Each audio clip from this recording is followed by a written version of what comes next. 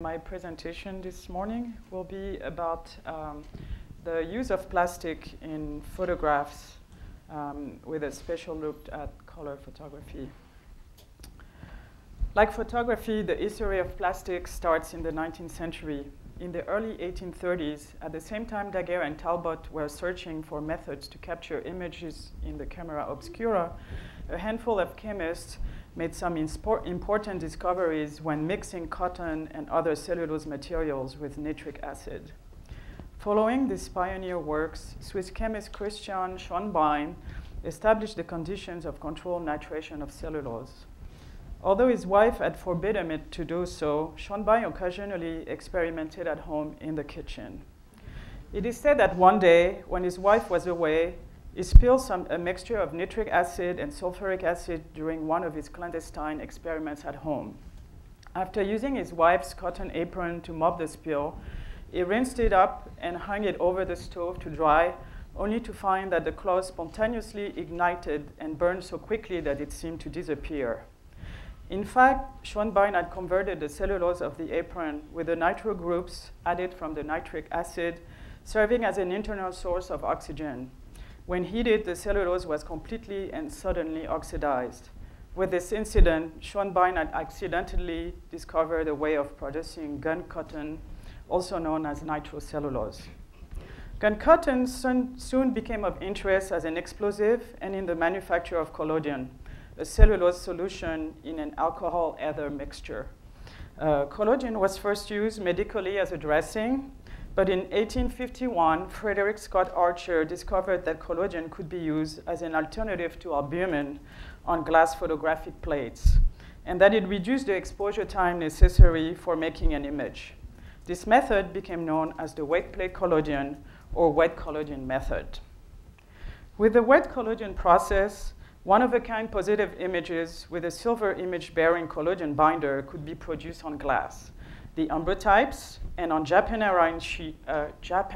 iron sheets, the tintypes. Ambrotype and tintypes were often placed in protective cases, mostly made of wood covered with embossed leather or papier-mâché. In 1856, Samuel Peck, one of the owners of Scoville Company, which manufactured these cases for photographs, patented the Union case, made with a mixture of sawdust, shellac, and dyes, one of the earliest forms of thermoplastic material. Cellulose nitrate plasticized with camphor was patented in England by Alexander Parkes and sold as Parkesine in 1856, and later axylonite in 1869, before being registered as celluloid in 1870. And the introduction of Parkesine is generally regarded as the birth of the plastic industry. Although Parkes took a number of patents for his newly discovered material, it was not until the Hyatt brothers of New Jersey developed it into celluloid in 1870 that its commercial potential began to be realized. It was first widely used as a substitute for ivory, horn, or tortoise shell. Celluloid was originally a trademark, but it's now a generic term for cellulose nitrate plasticized with camphor. In photography, the most important application for celluloid was as a film base, due to its high transparency, homogeneity, and flexibility, and we heard a lot about it yesterday. Eastman was the first to manufacture a commercial transparent roll film for public sale in 1889. And yes, Andrew, our date match. The availability of this flexible film made possible the development of Thomas Edison's motion picture camera in 1891. Meanwhile, prints with a silver image suspended in a collodion binder on a Baryta paper support became popular.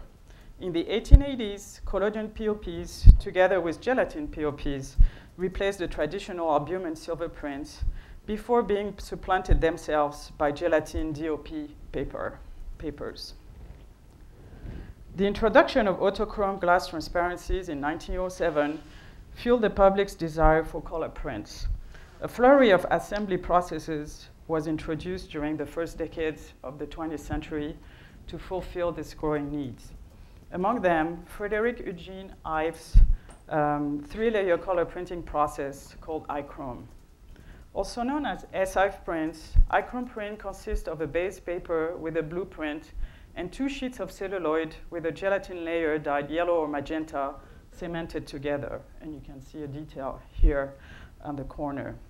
Ives later developed the polychrome, a process he introduced in 1929. And polychrome prints are 2-layer image, consist of 2 separation image, one blue on paper and one dichroid red-orange on a celluloid base, also cemented together.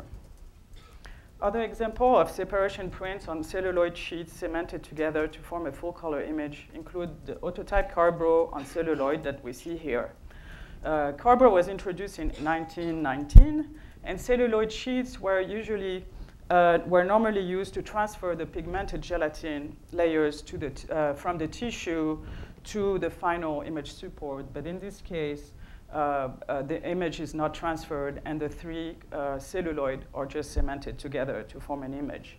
And in the case of this, the image is actually over a sheet of paper, so it's not seen by transparency, but by reflectance. Amira prints produced with a dye imbibition process invented and commercialized in 1932 in Hamburg, Germany, or another variant of the techniques where sheets of plastic materials dyed with separation colors are put together to form a reflective print. The period of 1930-1940 saw the initial commercial development of today's major thermoplastics. Polyvinyl chloride, polystyrene, these names are so difficult to say, polymethyl methacrylate, and low-density polyethylene. However, cellulose nitrate and celluloid continue to be used as the base support of most photographic materials, including the additive color screens, roll films such as Lignose, Lumicolor, Filmcolor, Alticolor, and Agfacolor. And here you see a roll of Alticolor, a substitute for autochrome. In the 1930s, early forms of resin-coated photographic paper were developed to speed up washing and drying time in automatic coin-operated photo booth. The direct positive photographic paper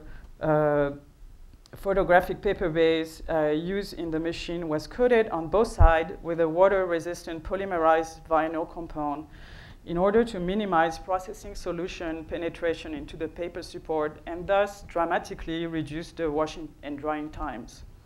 The vinyl compounds used were polymerized vinyl acetate or vinyl chloride or a mixture of the two. The concentration of the polymerized vinyl acetate could be varied to suit the coating conditions and the thickness of the coating desired.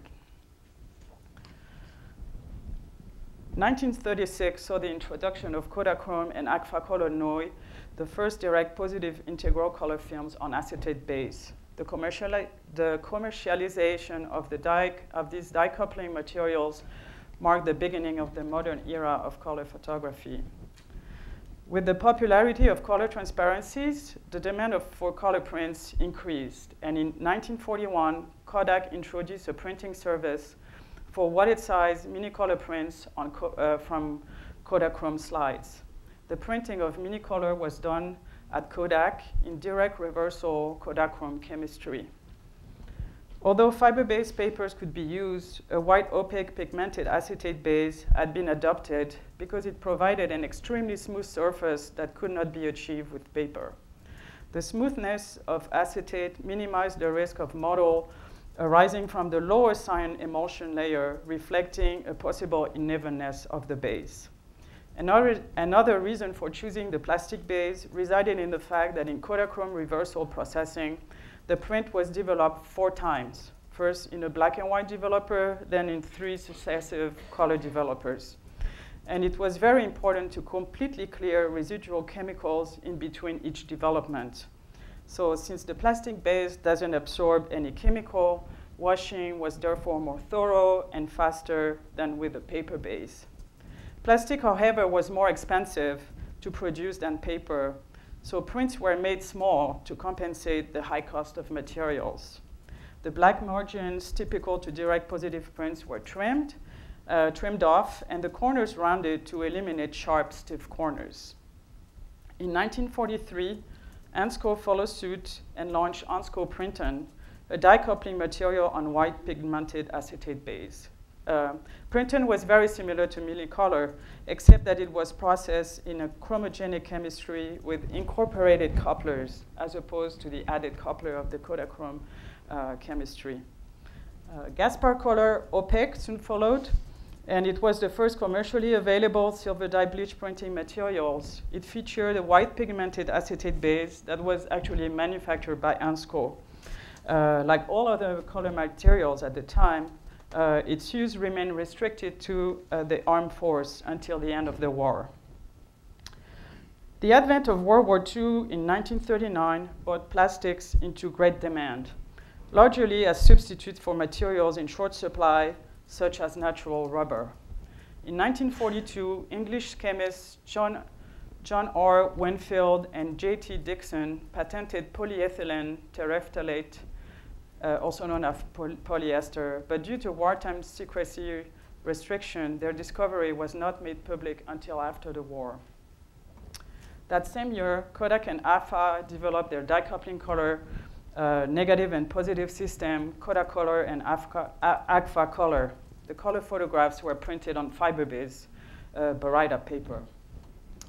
During the war, waterproof aero-mapping photographic papers were produced for the armed service by melting a cellulose derivative similar to that used for film base and coating the hot melt on paper. After the war, the hot melt method was replaced by coating paper with a solvent solution of cellulose acetate, but the expensive method met with limited success. The decade that followed the end of the war saw the development of polypropylene and high-density polyethylene and the growth of the new plastics in many applications. New developments made it possible to create the ribbed sheets used with lenticular images, a technology that was created in the 1940s and became extremely popular in the 1960s. Early examples of lenticular prints were made with two images that either gave a parallax perspective on the same image or switched between two images, like you saw in the previous slides. To make a lenticular image, each composite image is divided into parallel strips and distorted so that each strip is squashed thinner. The two images are interlaced, so one very thin strip of one image is printed next to a strip from the next. A lenticular ribbed sheet is then applied on top of the interlaced image. The lens refracts the images beneath them so that as the viewer's point of view changes, the image seen changes, creating the illusion of movement. Most of the screens early on were heat embossed in PVC. Today, lenticular plastic sheets exist in a wide range of materials, including acrylic, amorphous polyethylene terephthalate, APET, polyethylene terephthalate glycol, PETG, polycarbonate, polypropylene, PVC, and polystyrene. Any kind of plastic, I guess. Lenticular images are now typically printed directly on the plastic sheets, no more applied on top of image. And the technology is usually UV-cured inks. In 1948, Kodak launched a safety film using a cellulose triacetate base that would soon replace completely the highly flammable cellulose nitrate base in the motion picture industry.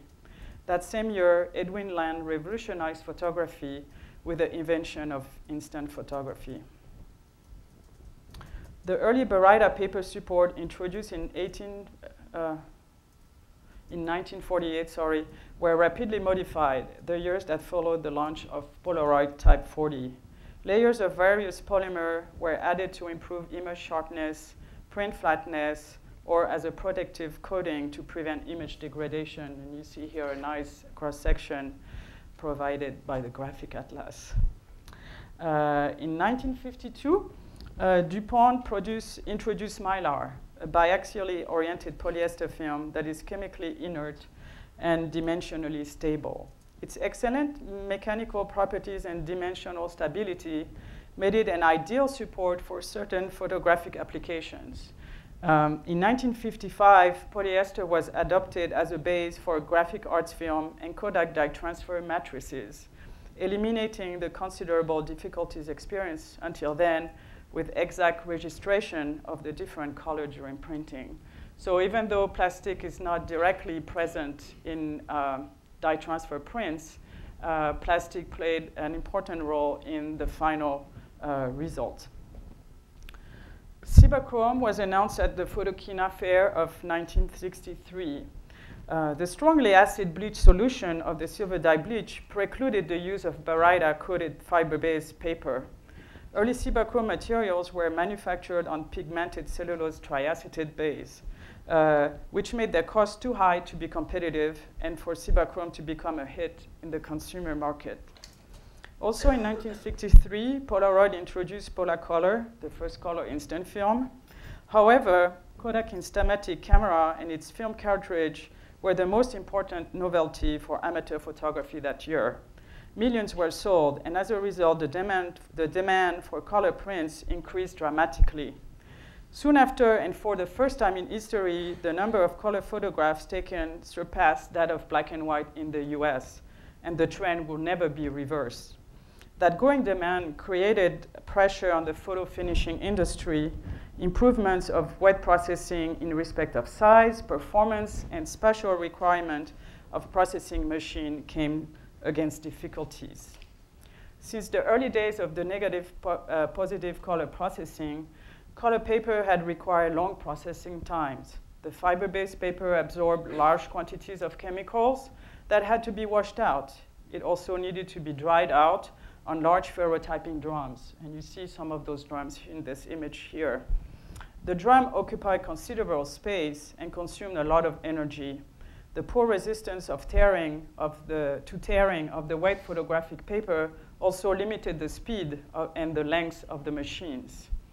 In order to meet the need of expanding markets and the economic requirements of photo finishers, endeavors were made to find a base material that would limit waste of water and chemicals, permit quick and easy drying, and thereby considerable reduction of total processing time. In October of 1968, Kodak announced the launch of Hectacolor 20 RC, a resin-coated paper that dried quickly to a high gloss without the usual ferrotyping procedures. Agfa followed suit in 1970 and launched Agfacolor PE. RC paper afforded many advantages over baryta-coated paper, including reduced washing and drying time. The dry strength and stiffness of the paper was maintained during processing, permitting faster processor speeds and reduced tearing propensity. Resin-coated paper prints could be finished and dry within 20 to 30 minutes. They had improved dimensional stability and did not curl upon drying, thanks to the curl control built into the product. RC rapidly replaced fiber-based for color print. For black and white, the change was slower because the advantage of RC were less evident than for color. Two stability problems quickly became apparent after the introduction of RC paper. They have been extensively discussed in the literature. The first problem was cracking of the polyethylene, referred to as resin cracking by the manufacturer. Resin cracking results from the oxidation of the polyethylene polymer and embrittlement of the polyethylene paper layer. Oxidation eventually caused the emulsion to crack, leading to a disfiguring gray surface. The second problem was the formation of red spots and silver mirroring in image areas. The manufacturers quickly realized that both deterioration reactions were accelerated by the presence of the white pigment, titanium dioxide, in the polyethylene, and its reaction with light to form free radicals that will then attack the silver image or the plastic layer. Both problems were eventually reduced or eliminated with the incorporation of stabilizer, antioxidant, and peroxide or oxidant scavenger, and by stabilizing the pigment before its incorporation into the polyethylene. The next major innovation in photography happened in 1972 when Polaroid introduced its revolutionary one-step SX70 instant camera in film, a marvel of photographic engineering that became an immediate success. SX70 integral films are complex, multi-layered photographs encased between two sheets of polyester, clear at the top and pigmented black at the bottom. The image receiving layer and the polymeric acid layers are proprietary and have uncertain composition. The tremendous success of Polaroid, and we heard a little with Peter yesterday about the lawsuit between Kodak and Polaroid about this product. So the tremendous success of Polaroid led competitors like Kodak and later Fuji to also introduce their own instant material. This film also contains multi-layers of clear polyester, but they have, they have a different chemistry, and if you look at the two, they have a different look anyway, and they have a different layering. The 1980s saw the development of several dye diffusion products, including the large Polaroid 20x24 and the short-lived Ektaflex and Aquachrome Speed. But, no, I'm sorry. Courting the amateur market, I went ahead for myself. Ciba Geigy commercialized Cibachrome on RC paper in 1974. The RC base was much cheaper than acetate, and the product enjoyed some popularity for a while. In 1979, Ciba replaced its white pigmented plastic base with voided polyester, where the opacity is created by microbubbles rather than white pigment. And the bubble creates an internal light scattering that gives this illusion of white color. So I already said that, but I will repeat. The 1980s saw the development of several dye diffusion products, the large Polaroid 20x24 and the short-lived Ektaflex and Aquachrome Speed, for example. But most and foremost, digital imaging and printing technology made their entrance on the scene. In 1994, Durst introduced the Lambda printer at Photokina. Desktop and wide format inkjet printers rapidly took the lead of the industry, and during the 1990s, new consumables are introduced at a dizzying pace. The new digital enlargers and printers made the once cumbersome production of large print much easier than ever, and wall-size photographs became a common feature in both fine art and commercial application. Today, mounting this large print onto rigid substrates has become a must. Mounts and adhesives become irremediably part of the photographic object. The most popular substrates include aluminum composite materials with a foam polyethylene core, such as Dibond, or expanded closed-cell PVC extruded into rigid boards like Sintra. And the mounting adhesive also often contain a plastic core. So more plastic layers added to our photographs. A wide variety of plastic films made of PVC, polyester, polyethylene, polyvinyl fluoride, polycarbonate, etc., is also available for laminating. And while clear acrylic PMMA are cemented to the face of prints to provide the now familiar wet look of contemporary production that we will hear more about today, later this afternoon. Finally, the evolution of inkjet and media inkjet inks and media, photograph can today be printed on many different plastic substrates, including RC paper, vinyl, PVC, polyester, SGPE, etc. Latex inks, introduced by Hewlett-Packard in 2008, are the latest development in inkjet ink technology. Also known as resin inks, they use a type of polymer to encapsulate the pigment, which are then suspended in water as a carrier. Heat is used to evaporate the water away and to activate the polymer to bind the pigment to the media. So now the plastic are part of the image materials. And Pablo will tell us more in a few minutes. I would like to thank you all for listening to me, and thank the Jay for inviting me here, and the committee for making my coming possible. Thank you.